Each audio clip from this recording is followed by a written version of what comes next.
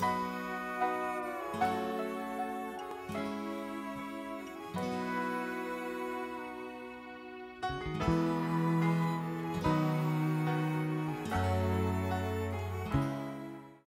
afternoon, everybody. Welcome to the Camden-Rockport Historical Society.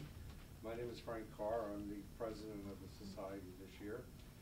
And we're privileged this afternoon to have a speaker about art restoration. And as you can see, we can use his tips here.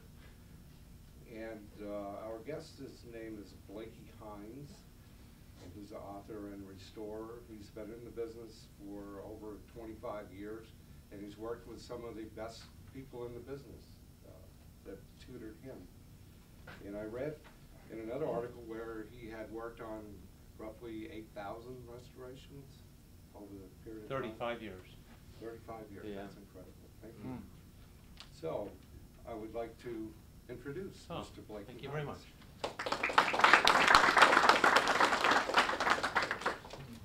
Well, I want to welcome everybody to this afternoon, and so glad that each one has decided to come. Hopefully this will be a time that you'll find very worthwhile and entertaining and informative. I'm just talking to the gentleman here in the front row about the weather and how the weather is such a cooperative factor today, because believe me, it makes it much harder to haul this stuff around when the weather is bad, and also for you nice folks to come out. And so my name is Blaikie Hines, and my wife is Judy Hines back there in the blue cape. And why don't you just wave, Judy? There you go. All right. Okay.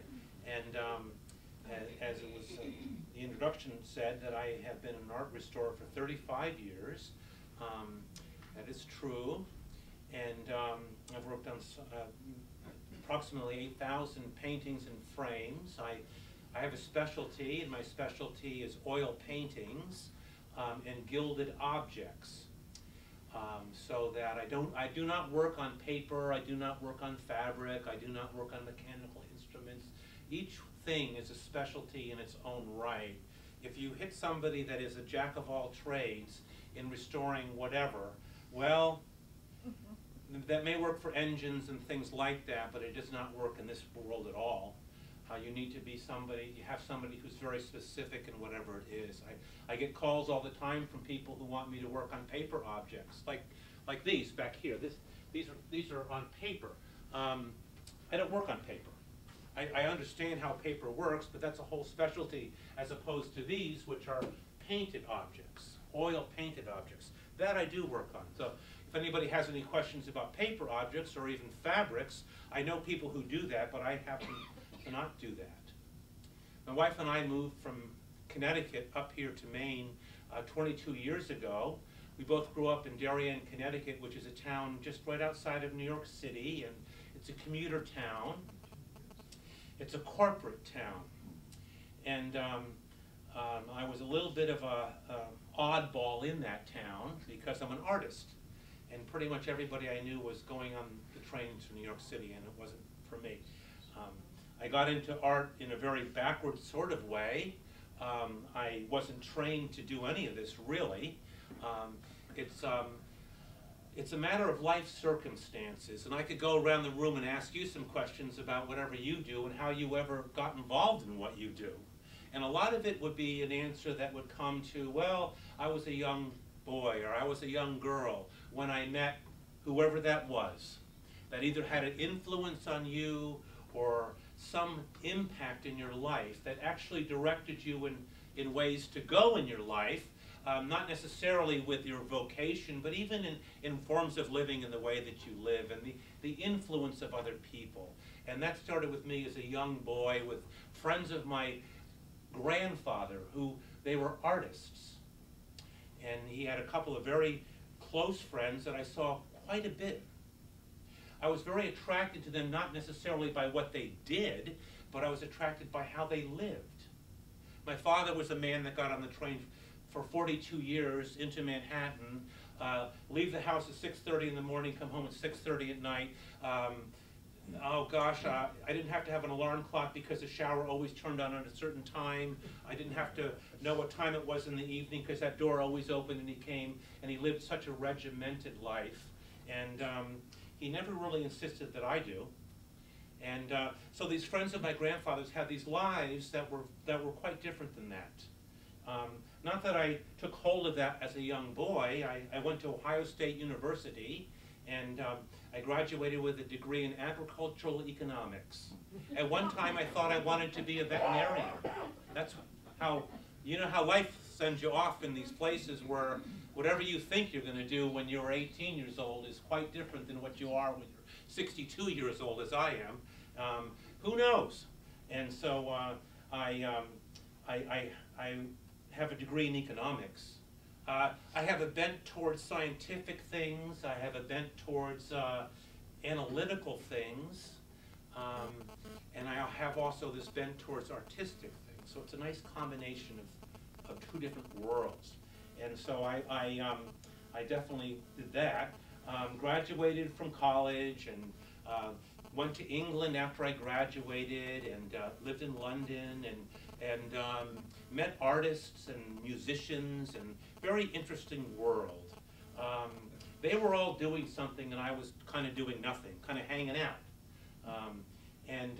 I remember one day what happened is that I picked up a pencil and a piece of paper, and I decided I was sitting in a room and I was just going to draw that chair over there.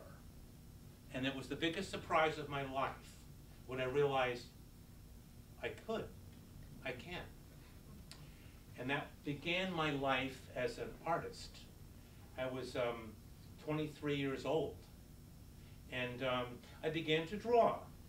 Now, anybody that has any knowledge about talent and talented people know you don't get by only on talent.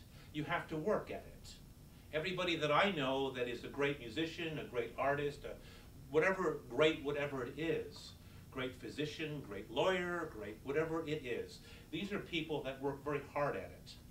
And the reason why they're really expert at it is because they've done a lot of it and because they work at it. And so you cannot become proficient in what you hope to desire or what you hope to achieve in your life without working at it. And God gave us talents, and each one of us have talents, and so that was one of my talents. I started off drawing, as I said, in a very realistic manner. I was drawn to that type of thing, and I, through the course of time, had drawings that I wanted to go and frame. I'd like to put a picture frame on that. Eventually moved back to America, and I went over to a frame shop in the town that I grew up in, and I said, you know, I want to get this framed, and the woman designed it all, and she almost fell over when she told me how much it cost. Gee, I don't know about that. I don't know if I can afford that. I don't know how many, I have so many things that I want to do. How am I ever going to do that? And so it started off, and again, in these ways that life presents itself, she worked with her husband. Hey, does your husband need any help in the back room? That was my little in to that.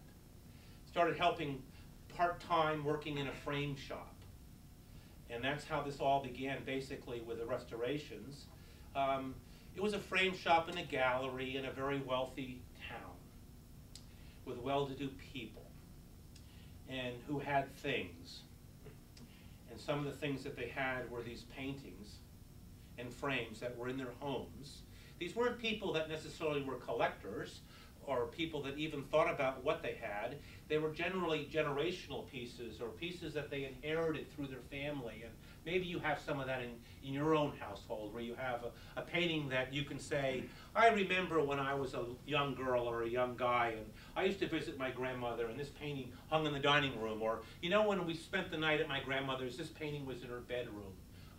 That's what I work on a lot of. And so that's what was coming in the store. People that had damaged paintings, people that had paintings to be cleaned, all forms of it. And that's when I began to meet the restorers. I was in my 20s, and they were men that at the time seemed quite old to me. They were like 45. You know, it was like that. And so anyway, I got to know them. Before I got to know them, I got to know what are the possibilities of what can happen in a painting that is dirty or ripped or a frame that is damaged. What can happen with this? And so that I would see over and over and over and over and over again these paintings that would come in this way and they'd go out that way. And I began to understand the possibilities. That even somebody would come in and say, when Betty wasn't there or Jules wasn't there, I have a painting here. Do you think this can be cleaned? Do you think it can be repaired? Yes, it can. How much would it cost? Well, I'm not the restorer. You need to talk to the restorer. And so I began to understand that part of it, about what the possibilities are, but didn't really understand how to do it. And then I also began to understand, oh, gee, you know, clean a painting like this by that, I could see that, gosh, you know, it costs $300 or whatever the money was at that time. And I began to understand, this is how it's kind of priced out, and people are saying yes, so I understood that part of it. Didn't understand how to do it.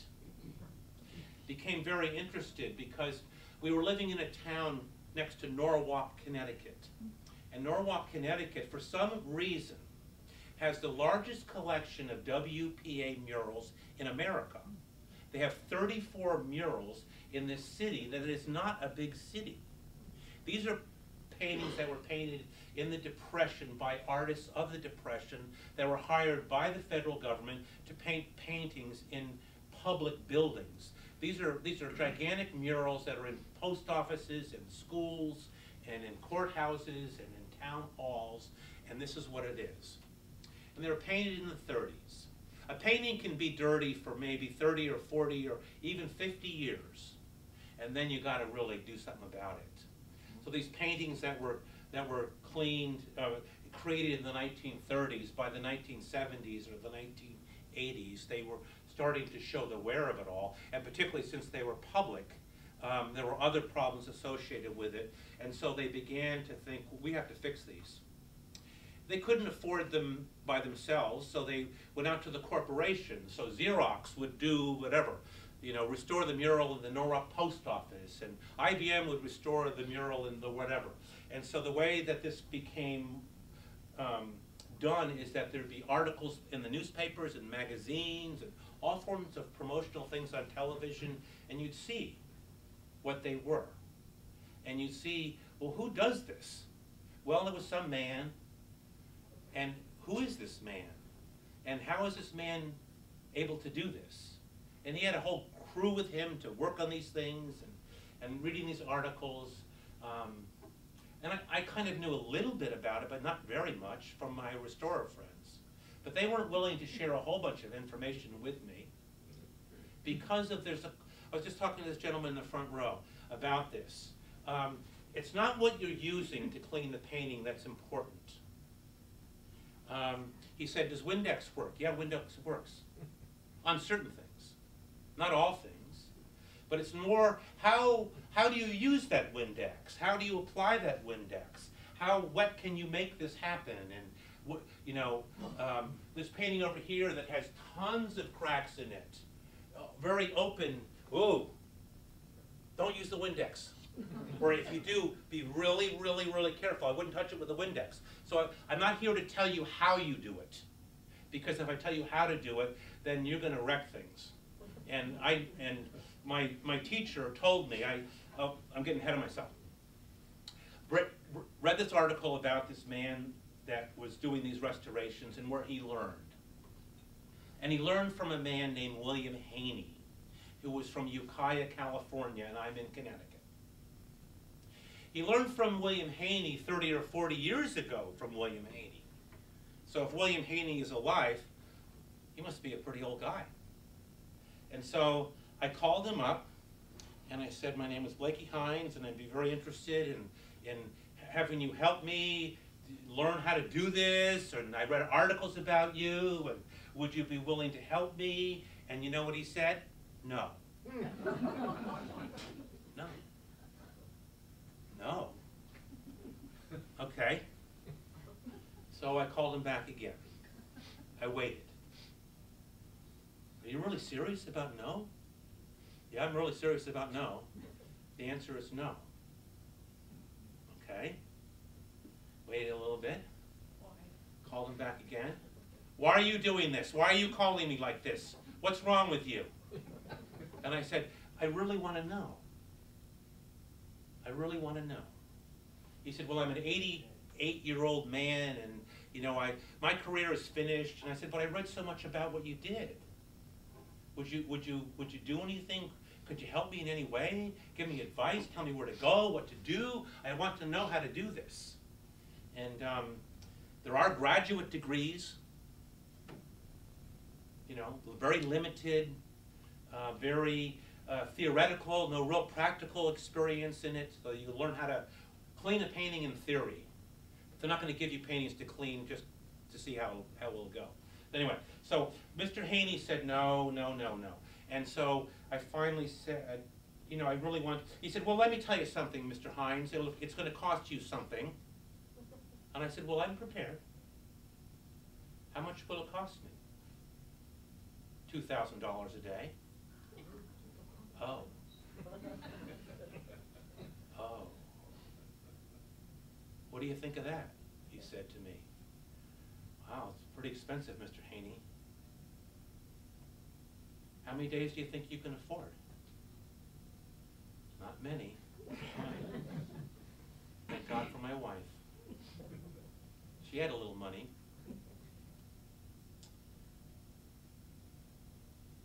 I went out to see Mr. Haney. And he had a woman that was his assistant named Barbara, and I talked to Barbara on the phone about making all these arrangements. I didn't even know where Ukiah, California is. 2.5 hours above San Francisco. That's where it is. In the middle of the Sonoma Valley, the Sonoma Hills way up there, and that's where it is. And flew to San Francisco, rented a car, driving up to Ukiah, California. Don't really know where I'm going to go to. And so I went to Ukiah, California. I'm to go to the airport in Ukiah, California, and directly across the street at number 257 is the house that I'm going to go to.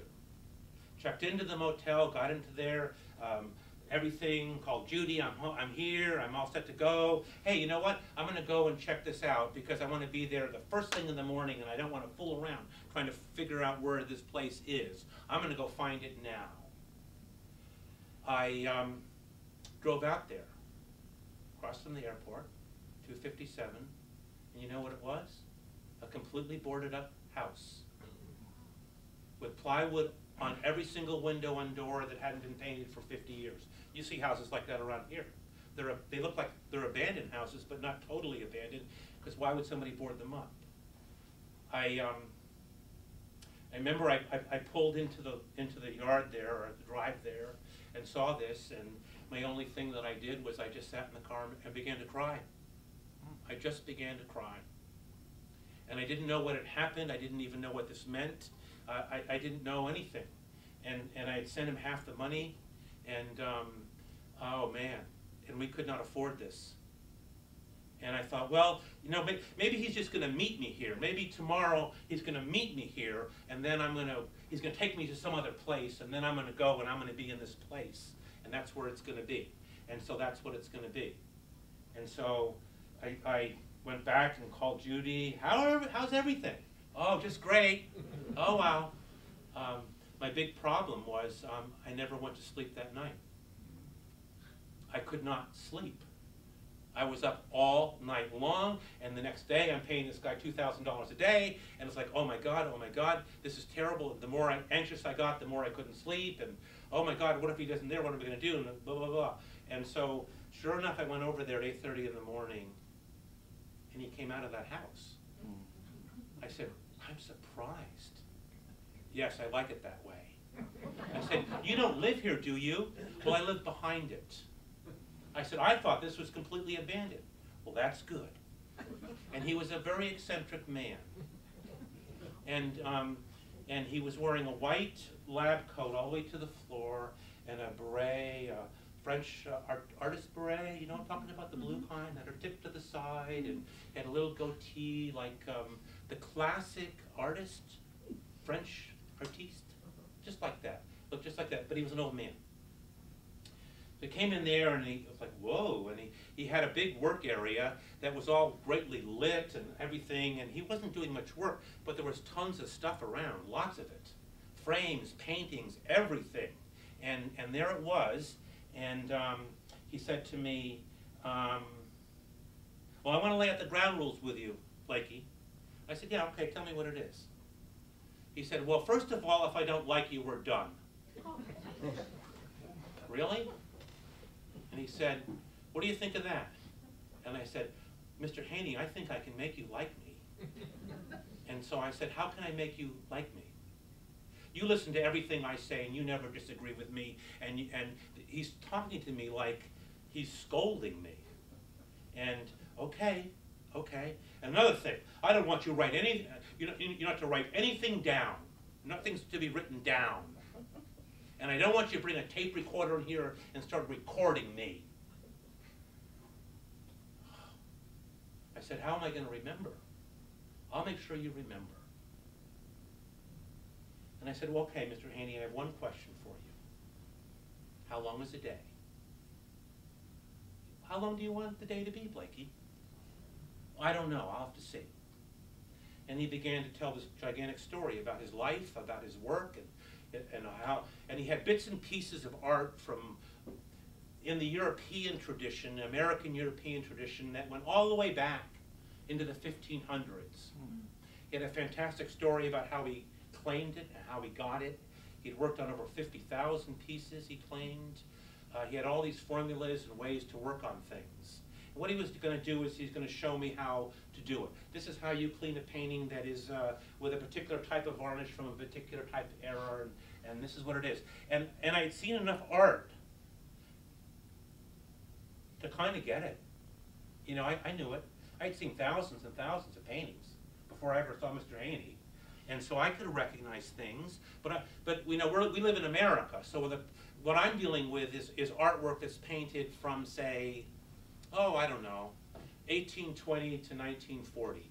That's a very narrow range, very specific country. You know, any European paintings I'm working on were brought maybe in the 1890s when people were traveling on the grand voyages and bringing back Italian paintings. I'll tell you something about Hungarian paintings. I've worked on Hungarian paintings. They're all folded up. Folded up. And they're on canvases folded up. And why are they folded up? The Hungarian Revolution, they came in and confiscated all intellectual property. They took all the books out of the houses, they took all the paintings out of the houses, and they became the property of the state. And so anything that left Hungary had to leave with a permit, a stamp on the back. So these people would cut them out of the stretchers and fold them up and put them into parts of their luggage and their thing. That's where the Hungarian paintings are. And so I work on European paintings, but not very much because we live in America. So Mr. Haney would show me those, and we began to learn how he did this and all sorts of stuff like that. Formulas and techniques and repairs and ways. But Mr. Haney was a man that lived at a time where his productive life was from just after World War II to the 1980s. He was all done. And the bulk of his expertise, the bulk of his knowledge came from the 1950s, the 1960s, the 1970s. And then as things happen, things move along. Techniques are not the same, materials are not the same. There's ways that are changing, and that was what was happening. I began to talk to Mr. Haney about his methods and the ways that he worked on paintings, but then saying, well, you know, I've been looking into the Smithsonian Institution, and they have courses and they have lectures on cleaning paintings, and I've heard about biological detergency and using biological detergents to clean. You know how your body cleans itself without wrecking it? How whenever you know, I get something on my pants and you know, that old saliva works pretty good. It's because it's not just pure water. There's stuff in it that makes it work good. And so his reaction was, don't do that, don't do that, oh, don't do that. I said, why not? Well, they just wreck everything. Mr. Haney, you're telling me that the Smithsonian and the National Gallery wreck everything? Yes, they do. I said, oh, come on. Well, eventually I finished with Mr. Haney and came back and had a relationship with him on the phone, and he would tell me about this, and he'd say, Blaikie, I want you, and I'm only 40 minutes from New York City. I want you to go into the Metropolitan, and I want you to go into this room here, and I want you to look at that painting. And you tell me whatever it was. And you tell me what you think. I go in there, look at it, come back. Holy cow, Mr. Haney. I think they've repainted the whole painting. Yeah, it's too perfect, isn't it? It's too fine, or it's too something. He said, now, I want you to go back and I want you to make an appointment to try to talk to somebody about what they did and how they did it. And they're not going to tell you. They're not going to tell you. And so he made it feel like they were ruining everything, and everything was a closed door, and that was the end of that. There's no point in going off dealing with them. And so I decided I was going to do that anyway. I had no education in art, really, except from a practical experience. And so I was going to go to these workshops with people at the Smithsonian or the National Gallery in New York. And I thought, well, I'm going to be dealing with Dr. So-and-so or Professor so-and-so, or you know how all that goes? I wonder what he knows. So what I did, New Haven, Connecticut is another 40 miles in the other way. Yale University has a British Art Conservation Center, and they have people that, you know, they have this gigantic library. And I went in there, and every month I go and I photocopy 500 pages a month on these journals, on British journals. I can't speak any other language. The British, the Canadians, the Australians, the New Zealanders. Sometimes there's ones where they don't expect people to speak the language, like the Japanese will do it in English. Anyway, and I began reading these journals about how they worked on things. How do they clean paintings in the 1930s? How do they clean it in the 1950s? How do they clean it in the 1980s?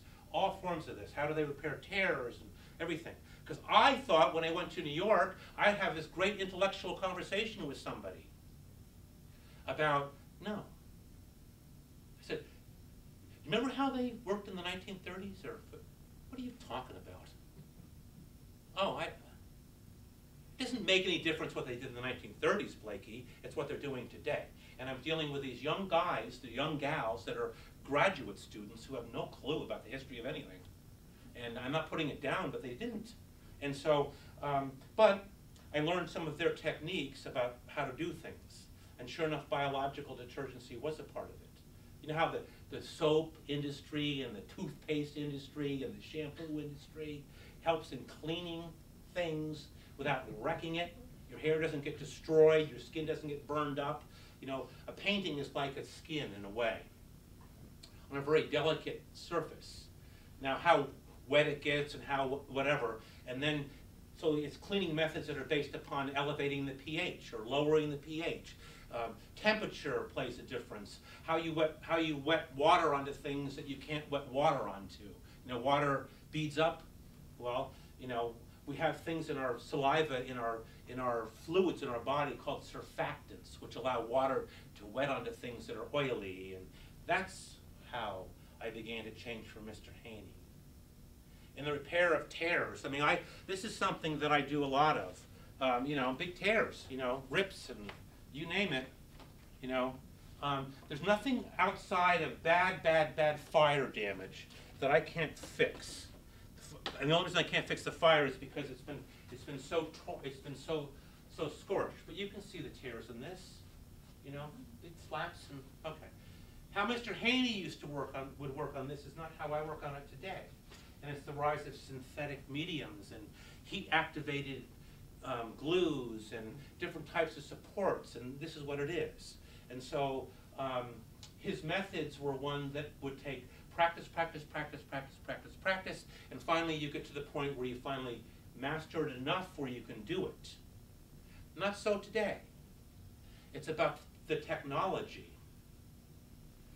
I'm at home right now creating a video for my book that I wrote, but it's a whole other story, and it's all sound engineering and things like this. Well, how do you know that? It's the technology, my goodness. And so the change in what I'm doing today has a lot to do with the technology. I could show you how to fix a painting that has a tear in it with the materials, and I could teach you how to do that in 3 hours and you would know how to do it. Not so with cleaning so much, but repairs like that. It's the change in technology, and so I keep up on the technological aspects of what I'm doing. And so, very ironically, or maybe I think that's the right word, tears don't scare me. Cleaning scares me. Cleaning scares me. And the reason why it scares me is that if I look into any of these paintings, see what scares me in this painting here. I can handle the white. I may be afraid of the green. I would definitely be afraid of the entire background. And it's because of what it's painted with. Paint is going to be animal, vegetable, or mineral. You know, animal and mineral aren't so, they're kind of strong. But I think vegetable, ooh, you know, you can wreck vegetables pretty easy. So depending upon what the pigment is and how the pigment is made, I want to get into pigment analysis, but I have to do that. I have to understand, what is this color? What is that? I mean, we can look at it and say, oh, it's the browny gray, blah, but how do they make that? What is that made of? You know, what is that? And so that I have to be very, very, very, very careful in that. And so that I am working in a way that I have to run tests on these colors. Is this going to work with that? Because sometimes you come up with a universal cleaning formula that really does work with everything. And then you work on one where it goes, you know what, I can clean this entire painting, but I can't clean that green right there. And you don't want to find out too late. So I'm working in a way that I'm testing it through, so I'm not experimenting on it.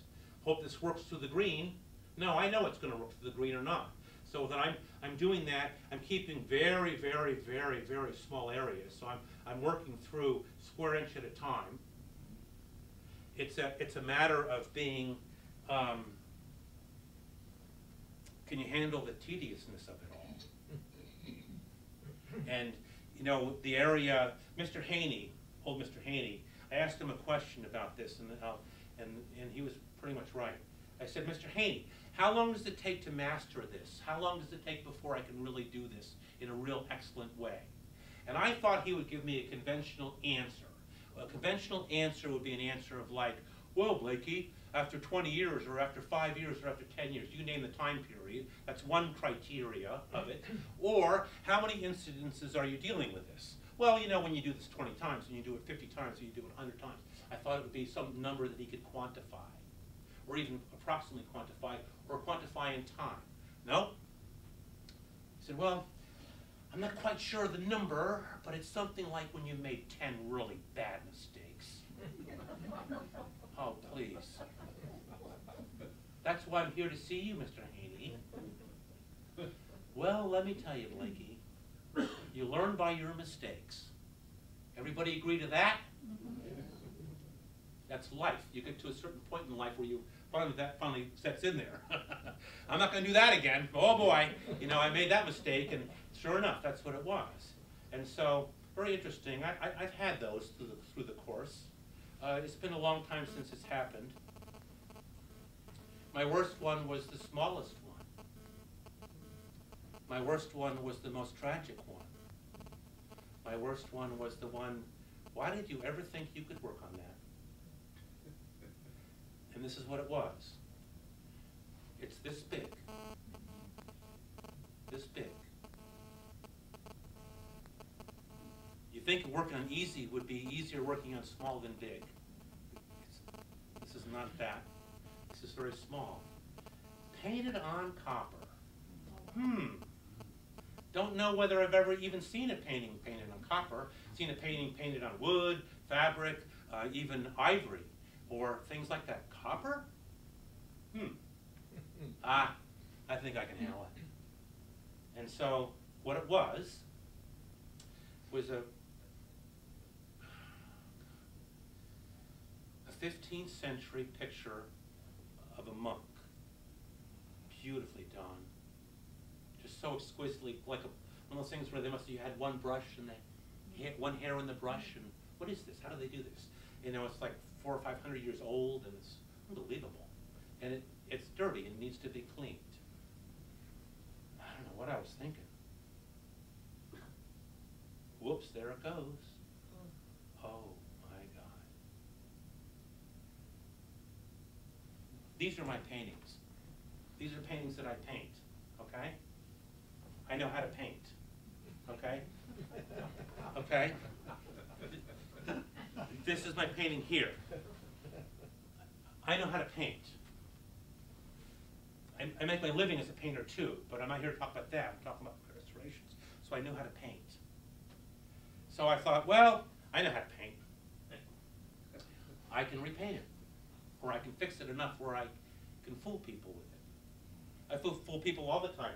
I can fix this and with all this, and you'd never know. You would never know. On the visual spectrum, you'd never know. X-ray it or infrared or ultraviolet, you could see it, but you'd never know. And I work on paintings that are worth hundreds of thousands of dollars, where all they want to do is to see where it was that was bad. And they can't see it. I can do it. This was 25 years ago, though. And I don't even know whether I could even do it today. But, so I kind of fixed it the best way that I could. And so I went back. I don't know whether it's easier just to say I'm sorry, and so I was willing to let it go and just see what the reaction was going to be. Came to the door, and she was a woman maybe in her 50s, and in Reading, Connecticut. And so came to the door and got it, even standing in the door, and I have everything. There were 2 or 3 of them, and I have this little painting. I handed her the little painting, and the first thing out of her mouth was, "Oh, you've ruined it." I said, "Yes, I know. I know. I know." And she said, "No, you don't know. You don't know." And she said, "Tell me what I don't know." And she sat down on the couch and she began to cry. And she said, "My husband battled lung cancer for 2 years, and he died last spring. We were married for 35 years, and this is what he gave me when we were married, and you've ruined it." It was worth about $2,000, and I paid her the $2,000, but that was the easy part. I came back home to Judy, and I said, maybe I shouldn't be doing this anymore. And I really, really, really lost confidence. Really lost confidence. Where everything I was scared to death of, afraid. That wasn't so bad in the long run. Made much more cautious. Don't ever take anything that you don't know what you're doing. Ever. That's a lesson learned. So unless you know how to do it, you know, and I've actually exercised that. Even last month I had one of those. I don't really know how to do that. Ethnographic objects. Ethnographic objects are objects like, something that is like, painted in Togo, Africa on a skin with whatever this is I don't even know. And that's a whole specialty. It looks like it's a painted object, and you could, well, I don't know what this is. I mean, at least with European paintings and Americans, there's some sort of standardized way in some ways. So I learned my lesson there. The other lesson that I learned was, in the tedium of my work, there's 2 things that would happen. Oh, I wish this would hurry up. I wish this would hurry up. Or, this is so boring. You know what you do when you hit those times? Stop. Stop right immediately. Don't go for another minute longer. Don't do anything. Stop. Lesson learned. Because it's tedious. You got to work your way through it. And if you can't handle it, then don't do it. But I have lots of things. I work on 10 to 15 things per month. So maybe I can't handle that, but maybe I can handle that. And I can go to that, and I can do that. The other thing that happens, and I'm aware of this pretty soon, how long can people concentrate on something before they go, gosh, lost my focus. I can't hear anymore. What is that? 35, 40, 45 minutes? Maybe? You know, maybe only 20 minutes. Maybe only 10 minutes. But depending upon how focused you are and how aware you are and how awake you are. So that you have to watch yourself there. And so that's what I do. I work on these paintings that are owned by people, mostly. Big museums are a member of the American Museum Council. Have I worked on paintings from the Farnsworth? Yes. Only donated pieces, not in their own collection. There's a regional conservation center in Williamstown, Massachusetts, where all that goes to. Local historical societies, local house museums. I've done courthouses and things like that, where the judges and that type of thing, but not too much. I work with individuals who have one thing. Boy, oh boy! I tell you one thing. There are people that have these unbelievable paintings, and they never knew it was unbelievable, except that Aunt Joan painted it. That was so unbelievable. And they don't even understand who Aunt Joan was, or whoever the name is, and or who these things were. I remember one of our greatest finds ever, Judy. Our greatest finds ever that allowed me actually to build my studio was this painting, 12 inches. That's not big. By 20 inches. Owned by some woman that lived in the middle of Stamford, Connecticut, in a very regular neighborhood, and a very regular household, and a very regular person. And this painting hung in her bedroom because nobody liked the painting enough to have it hanging in the living room. Where did you get this painting, Mrs. Martin? Well, it was my grandmother's. Where did your grandmother get it? Well, my grandmother got it in 1952, and she was a maid at some big house on Cortlandt Avenue in Stamford, and that's where she got it. And when she retired, they gave her this painting as a token. Unusual painting of hummingbirds, painting on oil, hummingbirds, sitting on these wild tropical flowers, which were passion flowers. Very elaborate, very ornate, red and white hummingbirds. Brazil.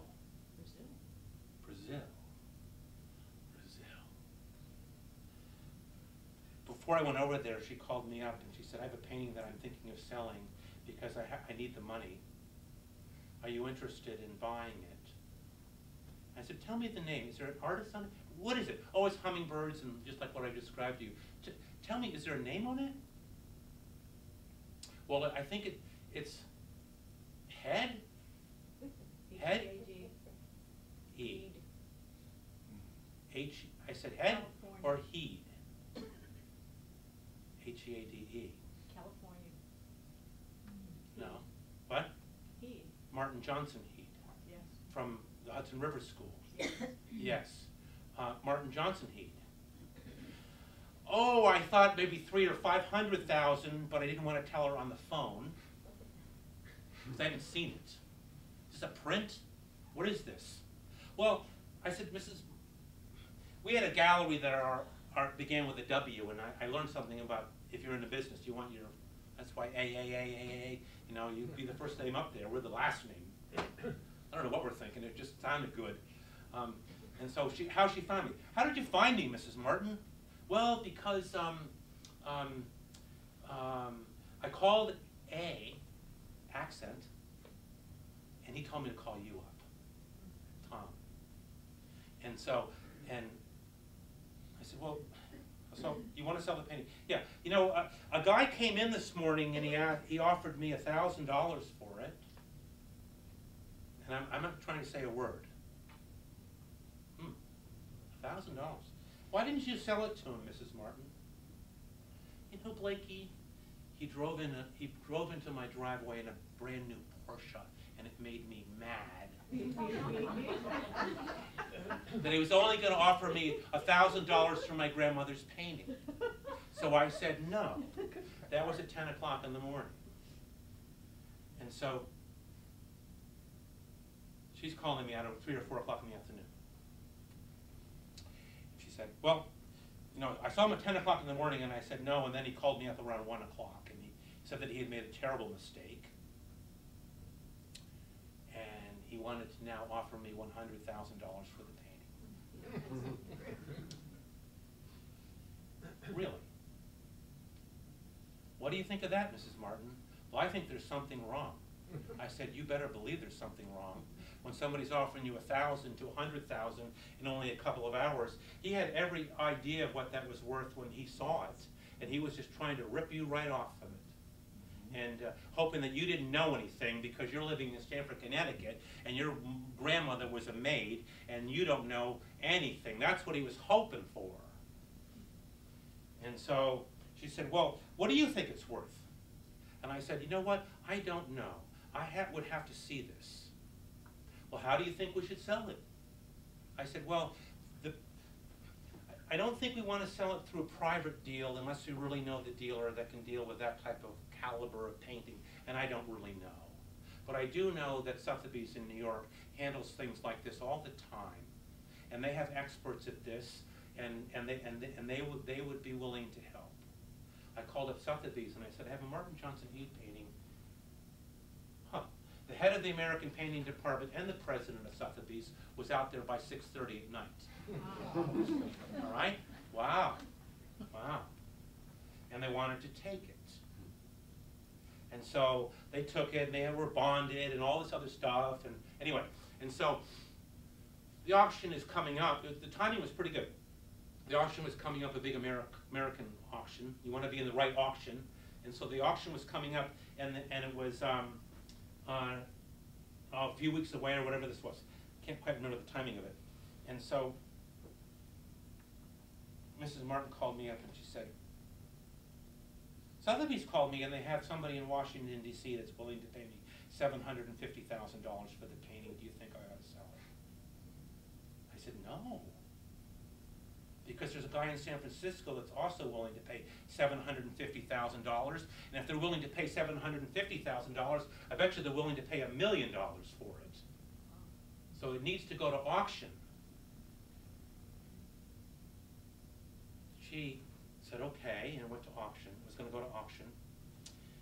And they gave her the special room upstairs. Have you ever been to Sotheby's in New York? Okay.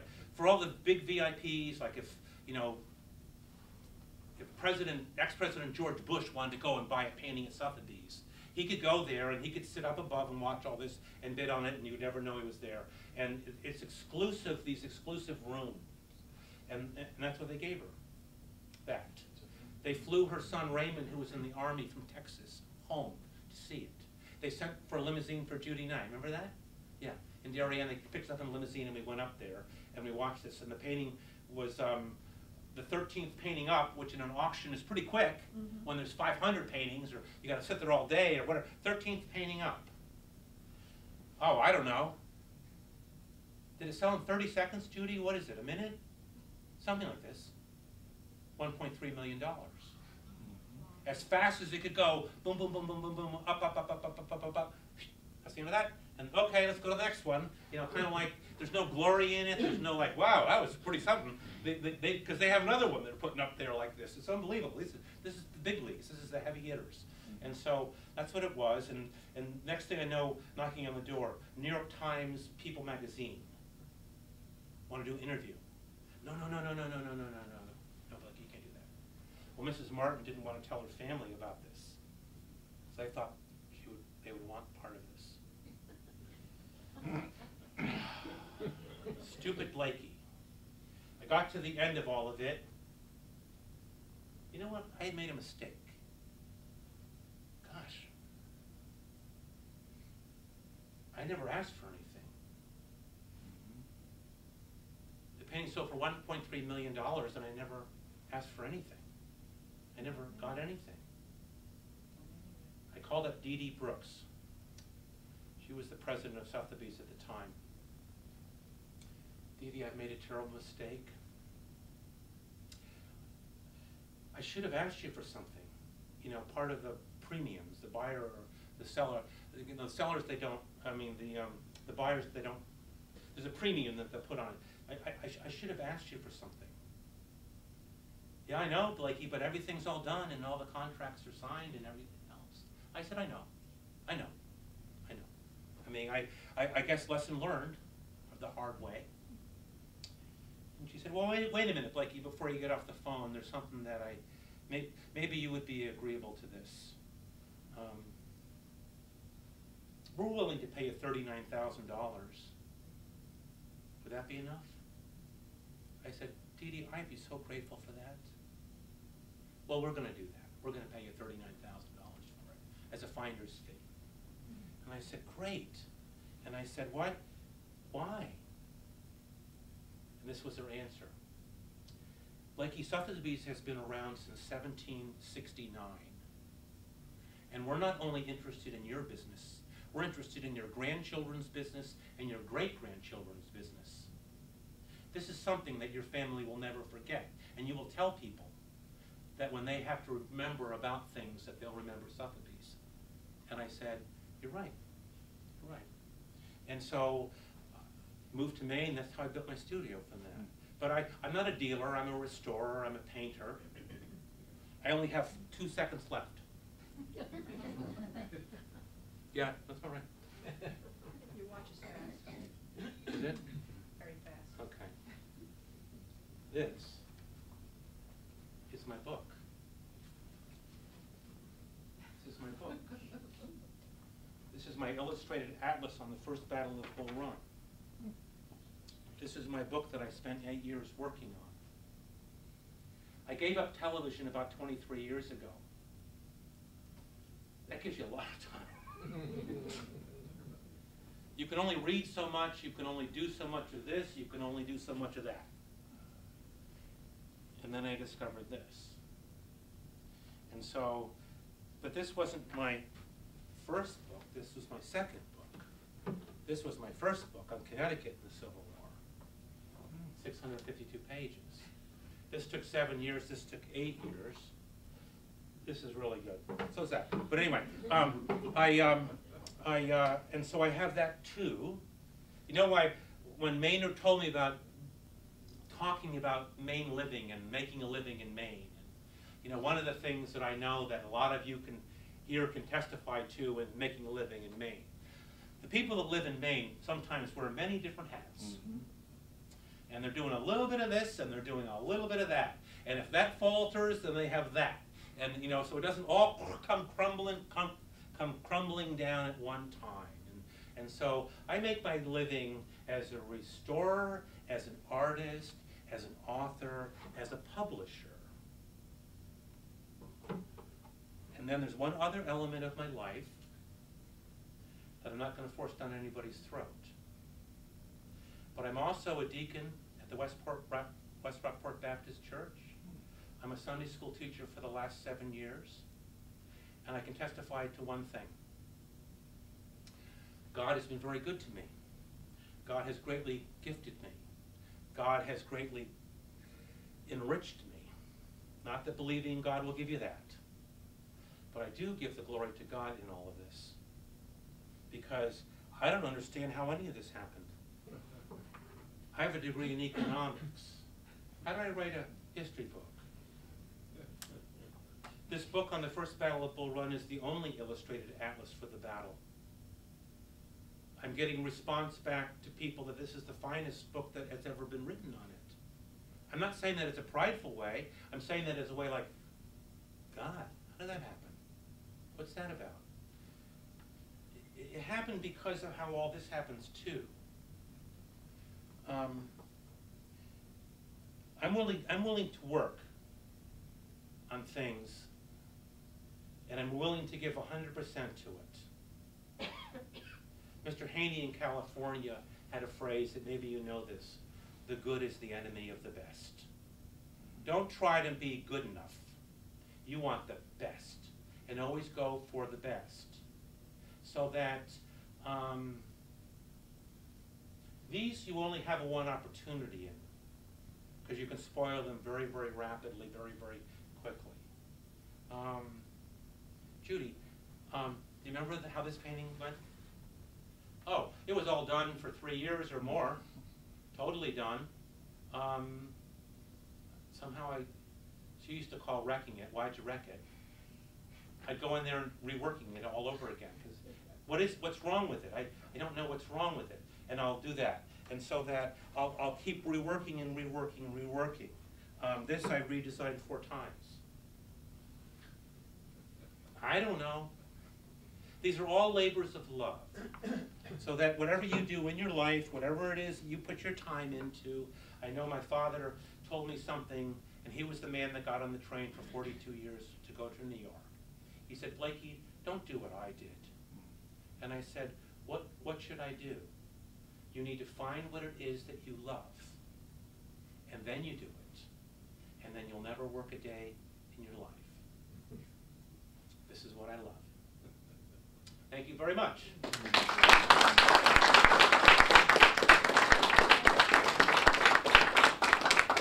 If anybody has any questions, I'm willing to entertain some questions. If not, I'm sure there's reception in there, right? Yes. Okay. You said it all. All right.